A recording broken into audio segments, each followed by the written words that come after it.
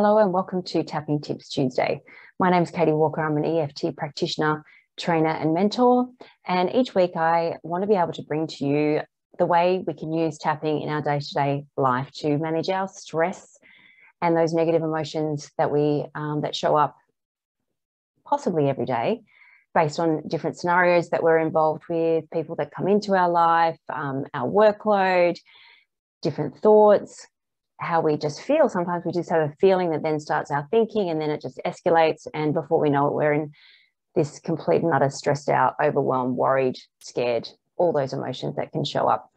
Today, I did have something planned. I was going to show you how we can use tapping on future events, but I'm going to pause on that, and I'll do that next week, because what I wanted to actually share with you was a situation that happened only an hour ago for me, where my system went into complete and utter overdrive, and that stress response happened so quickly, and I had to tap to actually regulate and to calm my system down, because I could feel immediate adrenaline, cortisol just pumping through my body.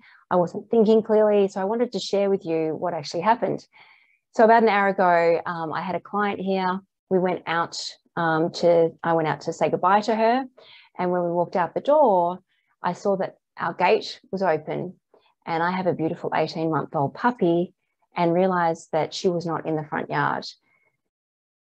The intensity of the stress that I felt from the tops of my toes all the way through my body, this absolute dread, freak out, was just beside myself. Fortunately, my client was just a little calmer, because she'd just done an hour of tapping for her. And I just was starting to go, okay, what do I do? Who do I call? I was about to start screaming down the street. Before that actually happened, we saw that she was across the road. We've got a nice field area, and she was running around. She was playing. She was happy. She was just having a ball. I very calmly called out to her rather than, come back to me. And she came into the gate, and she came into the area, and she was fine. But I noticed that there was this residual pumped up, stressed out feeling that I felt. And I knew I needed to do something with that, because I was having another session with another client, and I needed to actually make sure I was present, calm, regulated.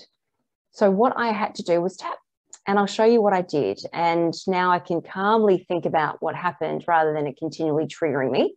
So this is what I did. I was tapping on the side of my hand. So that's just between the wrist and the pinky. And this is what I did. Even though just thinking about walking out into the front yard just moments ago and seeing the gate open and Stella wasn't there, I feel this panic. And I feel it in my chest. So we name the emotion. If it shows up in our body, I feel this panic in my chest, but I can still deeply and completely accept myself. And even though just thinking about moments ago, when we walked outside and the gate was open and Stella wasn't there, I feel this panic, and I feel it in my chest. I can still deeply and completely accept myself. And even though just thinking about moments ago, when I walked outside, the gate was open and Stella wasn't there, I feel this panic, and I can feel it in my chest, but I still deeply and completely accept myself. So we state it 3 times. What was I focused on? I was focused on walking outside, seeing the gate open. Stella wasn't there. How I feel about it in the here and now, panic. I notice it in my chest. So I just state that. But even though that's happening, I still say that acceptance statement. I deeply and completely accept myself. And then we go to the top of the head, this panic. Side of the eyebrow, this panic. Side of the eye, this panic. Under the eye, feeling panic. Under the nose, this panic. Under the lip, feeling panic. Collarbone, feeling this panic. Under the arm, feeling panic. And then I just come back to the side of the hand, and I check in, and I think, how am I feeling? Thinking about that, because I did tapping at the time. I'm actually feeling fine. I feel fine. I don't have that panic. But if I did, I would just do that all again. And I would be thinking, am I thinking about the gate being open and her being in the not being in the front yard? Yes. Or if it changed to the gate open, there was silence, just kind of really work out what's going on in your mind's eye and do another round. And it could go from panic to worry, to anxious, to sad. Notice if the emotion changes as well. And you just change up the emotion in that, what we call it, that setup statement. And the reason why we do that is to calm our nervous system. So what has happened for me is that I've gone into that fight, flight, freeze response and that stress response part of our body. And then I knew that if I didn't release that, I would be thinking about that all day.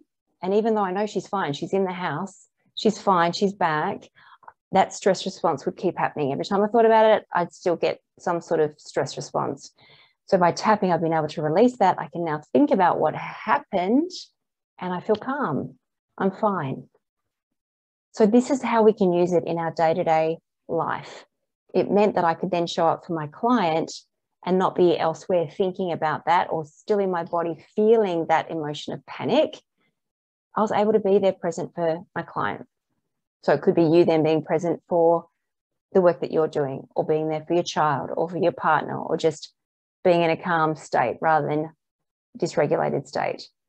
So that's as simple as that. And that when I did it myself, I only needed to do it a couple of rounds and I released that panic feeling. So I hope that's helped. Next week, we're going to talk about future tapping and how we can use future tapping to ensure that we stay calm. So I hope that's been useful and I look forward to seeing you next week. Thank you for joining me.